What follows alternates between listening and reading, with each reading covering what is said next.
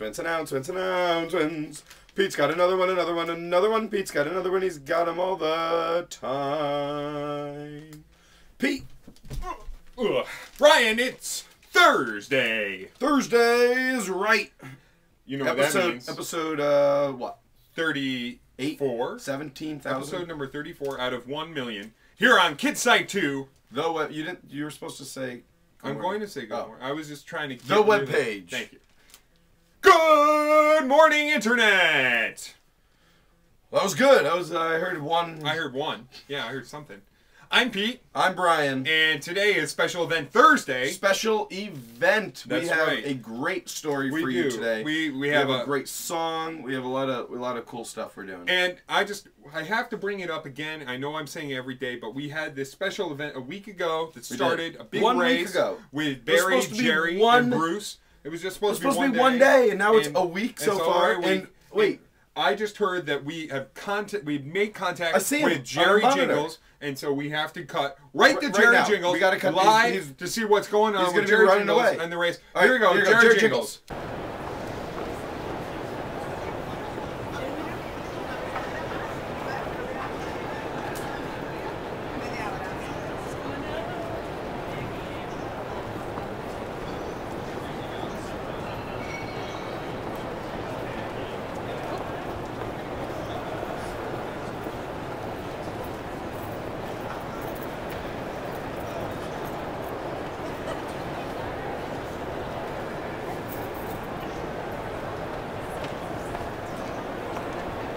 This is Jerry Jingles. I just made it to Graham Central Station. I think that's what it's called. I got lost on a train for about like 6 days or so. I fell asleep on one, and I woke up on another one. I don't know how it happened, but I'm here now. Only a couple days short. I'm gonna beat. I don't know where the other two fellas are, but I'm gonna beat them. See you later. Oh, he made it. He did. All right, he's way behind. He's a couple days behind the leader. 40 hours or so. But we lost contact with everyone else again, and I'm sure that our cameraman will lose contact with because our reception isn't like Jerry. There's so many big buildings that we're losing the satellite connection. The GPS, the GPS. Yeah, something like that. So anyway, so what else do we have on our list? What do we got to do? Pete? So we're gonna sing a camp song. We have this camp song. Let's teach a high five real quick. Let's teach a high five. This is a brand new segment that we call Bryan and Pete teach high fives. And this one is how they high five. This is let's do a normal high five. Yeah. All right. All right. Wait. Let's do the slow motion. Yeah. Nice job. Okay. And now we're going to teach how farmers high five. Yep. Ready? Moo moo moo moo. Moo moo moo moo. And there is how a farmer teaches high five. Moo moo moo moo moo. Because moo moo moo moo moo. Okay. Yeah, that's our farmer's high five. But we're gonna sing a song that I learned originally at Springfield College, where I went to school. Yeah. And it's called "Hey All You Springfield Fans." But you can change "Hey All You Springfield Fans" to anything else that you want. So it could be like, "Hey All You KidSite 2 fans."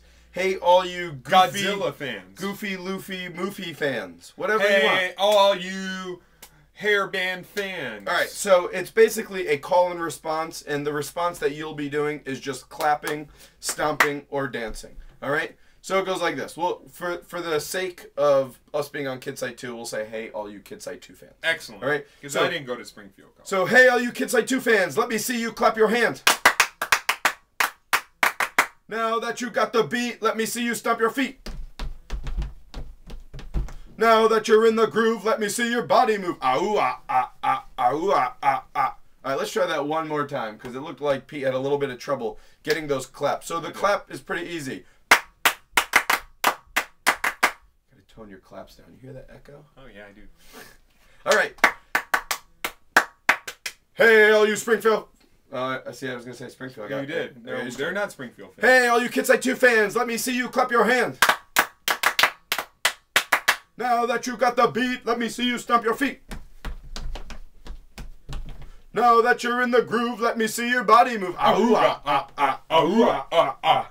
All right. Well, that is a great Hey All You Kidsite 2 fans. That's awesome. All right, well, let's go right to our special event, which is on-site pumpkin patch pumpkin picking. Wow. Just for this week, because we know that tomorrow is Halloween. Ooh. And so we will see you guys on Friday. Have an excellent Thursday and enjoy this story. For Bryan and Pete on Kidsite 2, the webpage. Have a great one. Hi, this is Pete at Pumpkin Seed Hill in Shelton, Connecticut, and I'm picking out a pumpkin. This one looks good. Oh, I don't even know where to start here.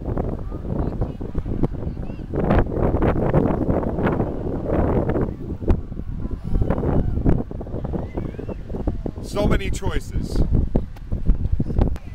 Now this really is one of a perfect pumpkin. Look at this. It's nice and round and fat.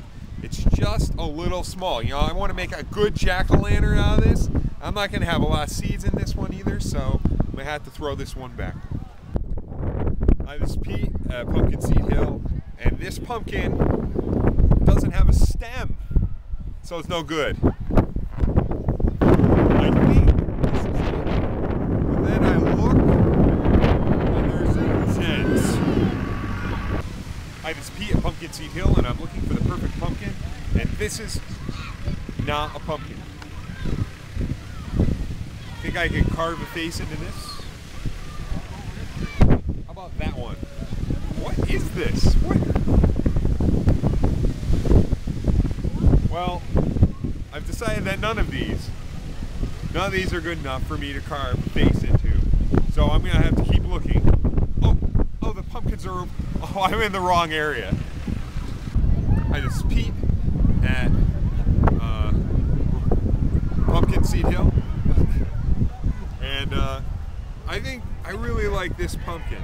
You know, what I was thinking is that I was looking for the perfect pumpkin, and there is no such thing as the perfect pumpkin. They all have their little differences, and they're all going to be a little misshapen. But this one right here, I think this is it. I think we can carve a nice face right in here, get a lot of good seeds out of this.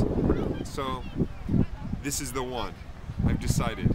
So we will see you later. From Pumpkin Seed Hill in Shelton, Connecticut, this is Pete signing out.